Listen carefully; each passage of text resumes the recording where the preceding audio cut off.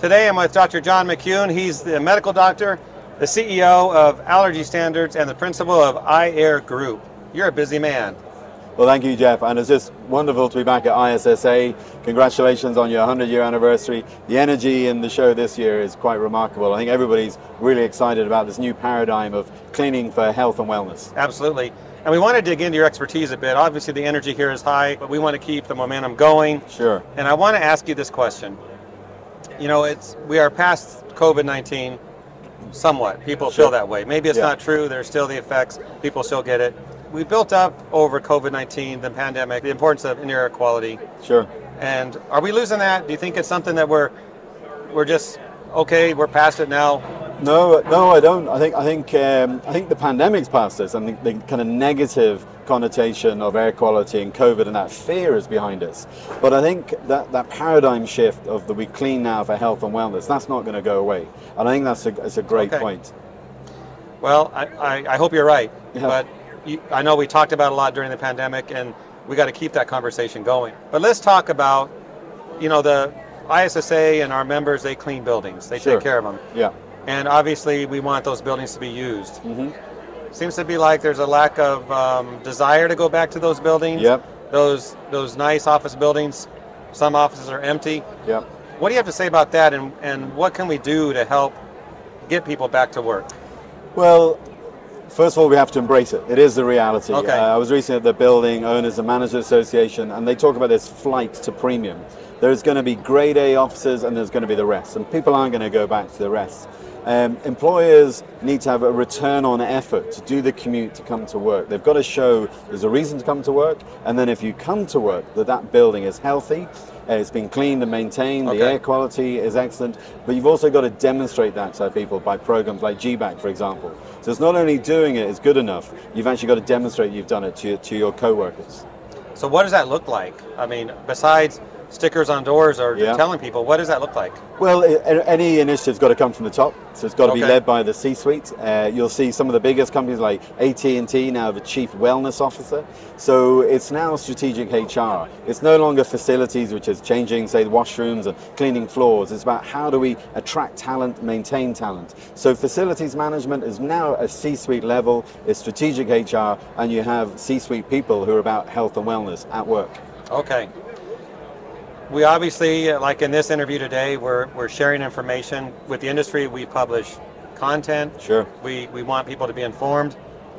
What kind of training would really make a difference? Because training is sharing information as well. Sure. But we need to up the game. What does that look like to you? We do, and I'm going to steal from one of the speakers yesterday. He said, but training is what you do with four-legged creatures. You know, education and empowerment is what you do with people. So we need to look at cleaning professionals as people and really invest in their professional careers, empower them, educate them, help them ask better questions, so they can actually then do a better job and be paid more, remunerated more, and really elevate this industry and invest in the people who actually were essential services during COVID, but now they're essential for quality and strategic HR in this new world we're in. Okay. Last one I want to talk about is your presentation at the Sustainability Hub. Sure. You had a nice audience there. They were engaged. I was there watching. Thank you. What were some big takeaways that they have that they're going to be able to use from your presentation? Well, first of all, everybody's interested in getting up to speed on sustainability, health and wellness, but they are confused. There's a load of TLAs out there, three-lettered acronyms, there's SDGs, there's ESG. So there's a hunger for knowledge, which is really impressive, and they said there was a great crowd there, but there is confusion. And I think it's job of trade associations, the ISSA and your related entities to cut through that noise, be a lighthouse in the fog, and you are doing just that. You have the ISA Academy, you have that program on sustainability education, and now you've developed a program on health and wellness and healthy buildings as well. So I would say to keep the momentum going, get involved with ISSA, get involved in the Academy, and invest in yourself. Okay, I like that.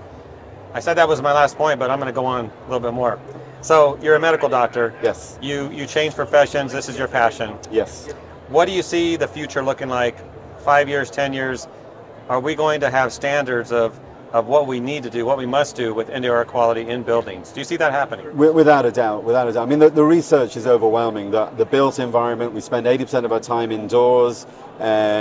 We know that the impact on downstream of health is related to the built environment, and it's not sustainable just to treat people with tablets, and more doctors like themselves. Patients want to get involved in staying well and not being sick. So I think you're going to see rise of sensor technologies, rise of wearables, people will be able to measure the indoor environment. You're going to have upskilling of the profession themselves, so they'll know not only how to clean, but they'll know why to clean. And we call ourselves the why guys. Why is it important to live in healthy, well-maintained buildings? Yeah.